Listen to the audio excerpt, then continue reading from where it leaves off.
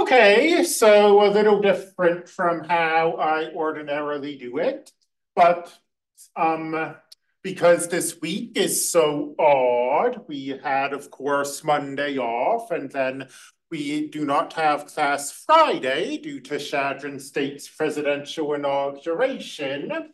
I figured I just pre-record my Wednesday lecture and post that on Canvas. So this lecture, I would like to introduce polar coordinates. Sorry there's no video, by the way. I don't know if it bothers people.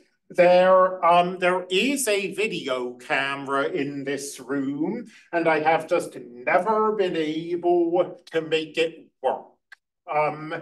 So you'll have to do without my smiling face. Polar coordinates are a way of graphing points.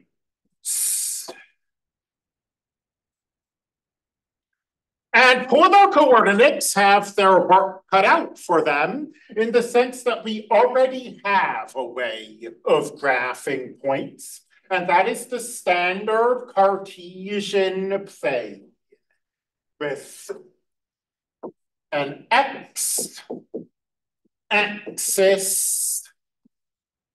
and a y-axis.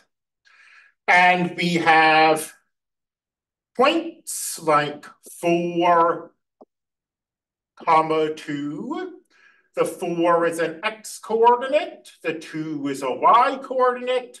So we go 1, 2, 3, 4, 1, 2. There's our point. So the reason I say that polar coordinates have their work cut out for them is, well, we already have this way of graphing. Polar coordinates had better be able to do something that these familiar rectangular coordinates can't do. And polar coordinates can do stuff that you cannot do with rectangular coordinates. We'll talk about that down the line. But for today, we should just broadly answer the question, what are polar coordinates?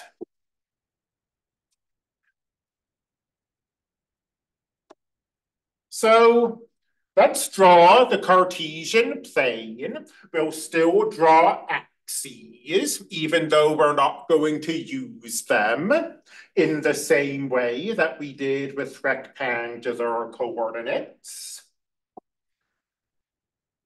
And let's say we have a point on the Cartesian plane, and we want to represent this point. We want to give numbers that tell you where this point is. Again, we've seen many times by now in our mathematical career, we've seen a way of doing this, which is to measure this distance and to measure this distance, and then list those distances, x, y.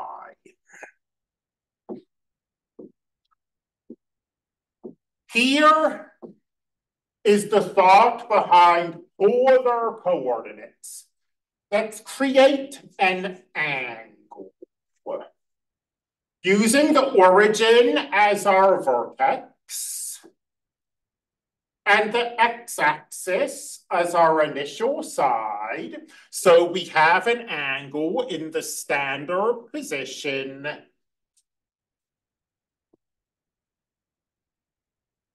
Let's draw the terminal side so that it passes through the point.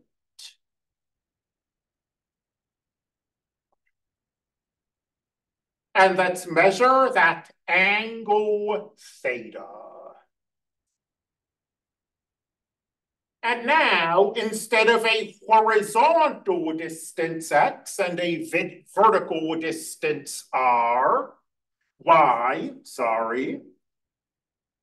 we'll measure the distance along that terminal side, the distance between the origin and the point, and we'll call it r.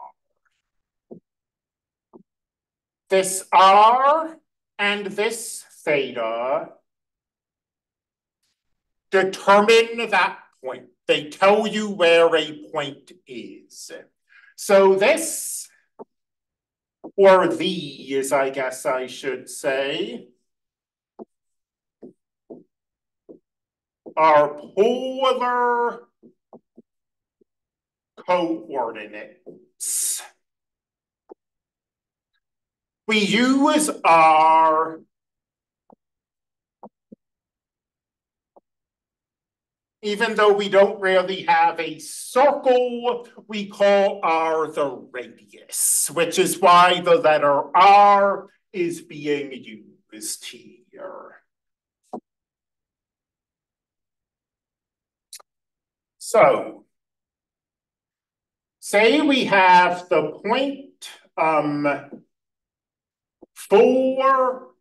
pi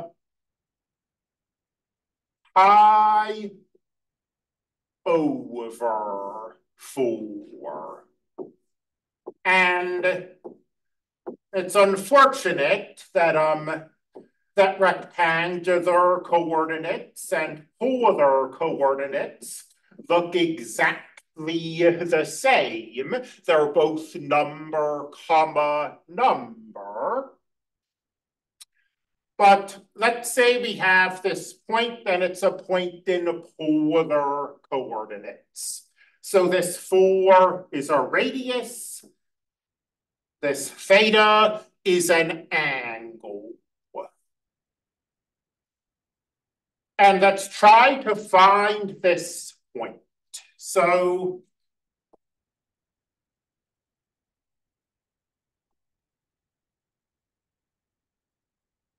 we're not actually going to need those, but I'm putting them in for reference. We'll start with the angle. Pi over 4 is 45 degrees.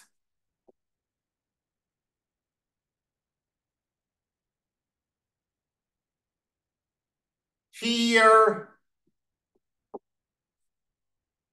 is a 45-degree angle. And now we'll take that line segment and we'll go 4 units up it, or 4 units along it. So here's where I try to measure as best I can. That should be about 1 unit. That should be about 2 units. This should be about 3 units. And that should be about 4 units. So that point there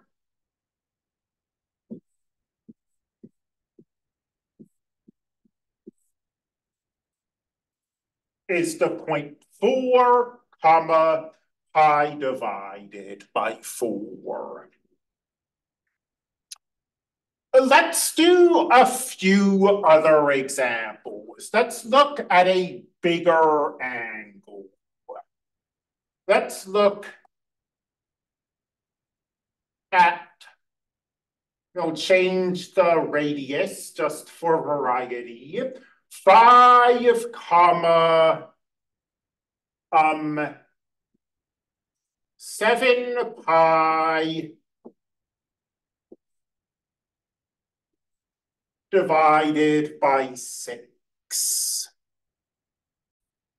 Okay, so you see, the reason I draw the Cartesian plane, even though polar coordinates don't use the x-axis and the y-axis. But what polar coordinates do use is the origin as the vertex of the angle, and then the x-axis as the initial side of the angle. So 7 pi over 6 is a little bigger than 6 pi over 6, which is pi, 180 degrees. So around there, maybe a little smaller, but I've never claimed to be much of an artist. And now we need to go a distance of 5 units along that line. And you know, another nice thing about having the x and the y-axis is that they give us some idea of what a distance of 5 should look like. So 1 is about there, 2 about there, 3 about there, 4 about there, 5 about there. And here is the point, 5 comma 7 pi over 6.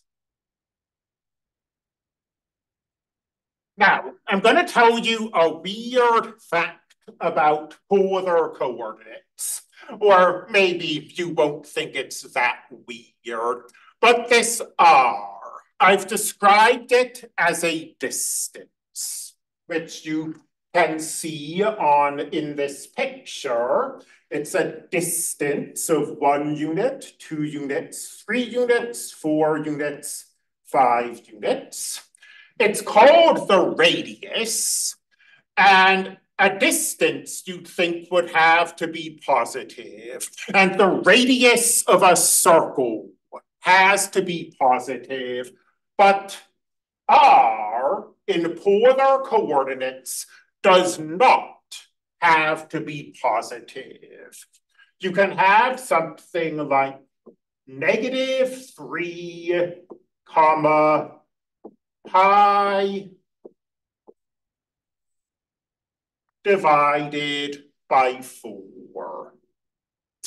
So let's take a look at this and answer the question, what does it mean to have a negative radius? I will again quickly sketch in the x and the y-axis. And I'll put checks along them so we have some sense of scale. And now let's find this point. So we'll start with pi over 4. That is to say, we'll use this part of the x-axis as the initial side of an angle.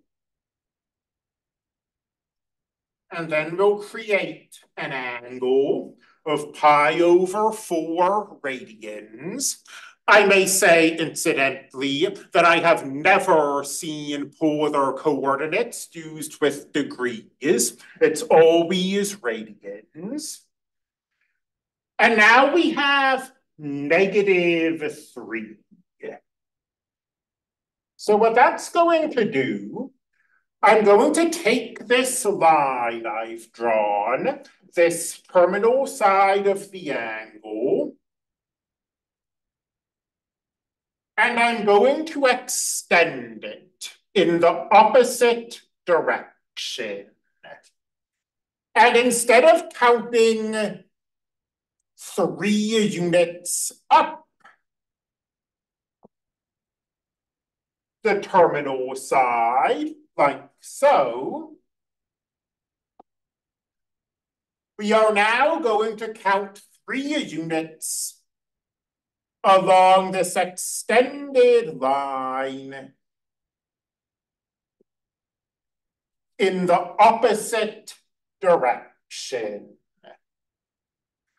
So making allowances for my artistry, the point -3, pi divided by 4 should be about there. So one last comment before I end this video. Even though I'm thinking of this as my Wednesday lecture, I'll still chop these videos up into bite-sized pieces.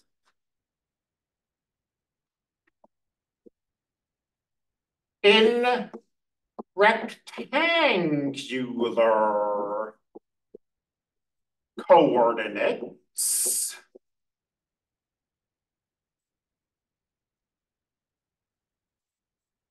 there is only one way to write any point.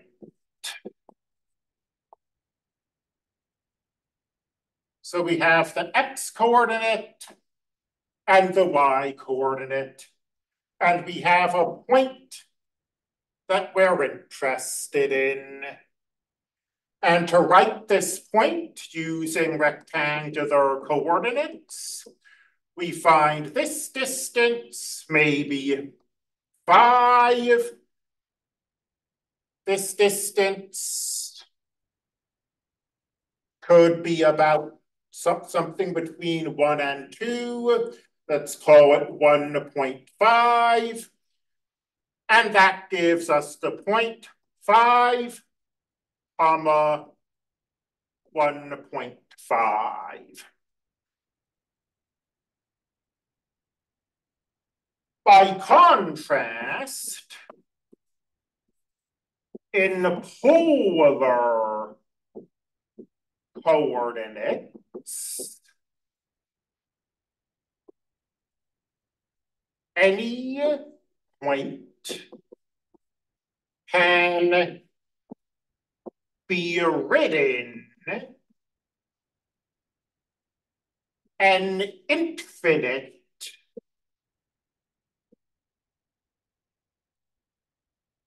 number of ways. And well, there are 2 reasons for this. The fact that the radius can be negative, and the fact that 2 different angles can be coterminal.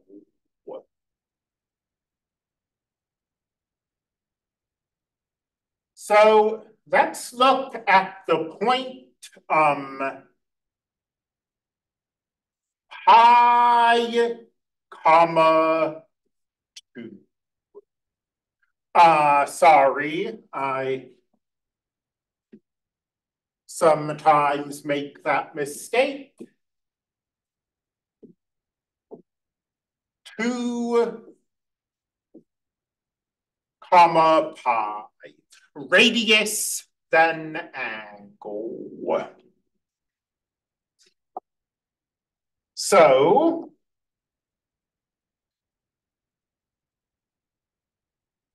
starting with the positive part of the x-axis as our initial side, the terminal side is going to be here. For us to have an angle of pi radians. And we go 1 unit, 2 units, and there's the point 2, pi.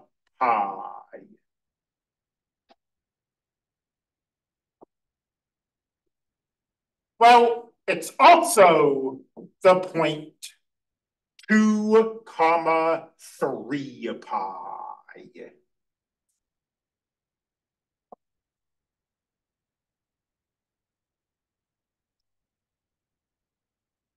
Let's investigate that claim. We start here. This is our initial side. Here's pi radians. Here's 2 pi radians. Here is 3 pi radians. So 3 pi and pi are co-terminal. That is to say, the terminal side of these two angles is in the same place. So we draw the terminal side of 3 pi radians. It's here.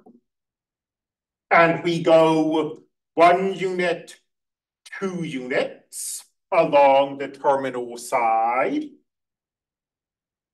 And we wind up at the exact same place we wound up with when we graphed 2, pi.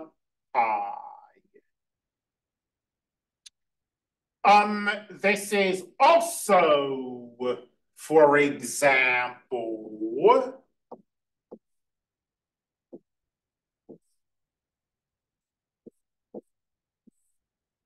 the point 2, negative 2, 2 pi. And again, let's think this through. That's my attempt to very delicately erase failed. Let me draw that back in.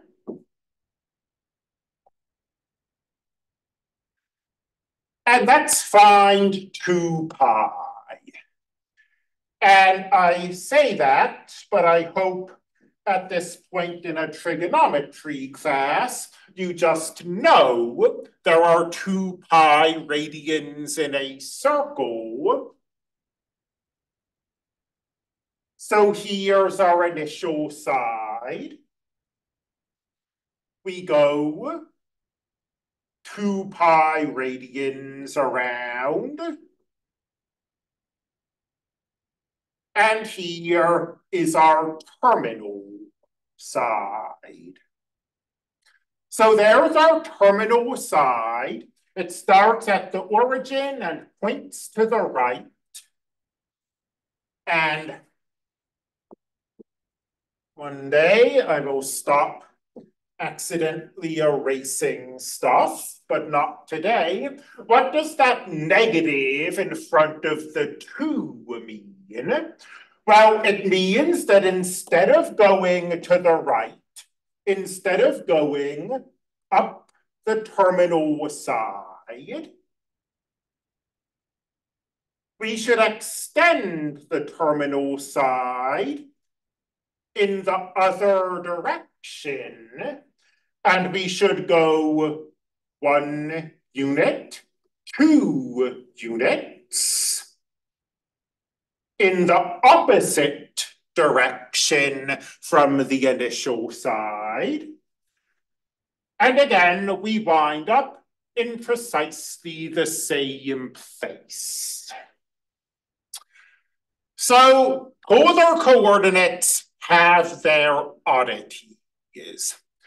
At the same time, polar coordinates are really good at some stuff that rectangular coordinates are not good at. I mean, it probably seems at this point in the lecture that we're reinventing the wheel, but also that we're doing an extremely bad job of reinventing the wheel, that we're making stuff much more complicated for no reason. But once we really get into graphing, we'll see the power of polar coordinates. And I just want to end this video, not the entire lecture, we still have time remaining, but I just want to end this video looking at a quick graph of a polar equation on Desmos. So, when you're graphing with polar coordinates, and we'll talk about this more later, but the radius, the r, is going to be your dependent variable, and theta is going to be your independent variable. So let me just give two quick examples of the power of polar coordinates. We'll start by drawing a circle. Now, we can draw circles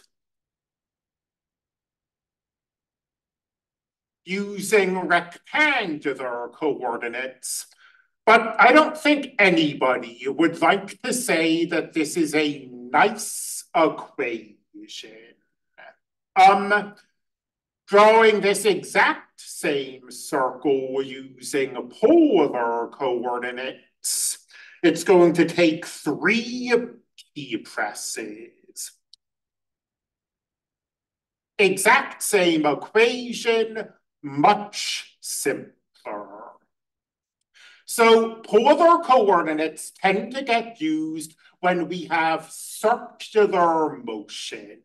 They get used a lot in astronomy, for example, when you have, well, not literally circular, but elliptical motion of planets around the sun. Here's another equation that is very easy to write using polar coordinates, but which would be an indescribable nightmare to try to write down using rectangular coordinates. R equals theta gives us a lovely spiral. And there is no way to write this spiral using rectangular coordinates. Or if there is, it would be such an amazing hassle that it would never be worth it. If you're going to be modeling spirals, if they're going to be modeling circles, polar coordinates really are the way to go. They may seem like a hassle, they may seem harder to work with than the rectangular coordinates, they may have these weird quirks that rectangular coordinates don't have, but polar coordinates, when used properly, are extremely powerful. So with that hopeful reassurance that we're not wasting your time, that this really is good for something, I will end this video.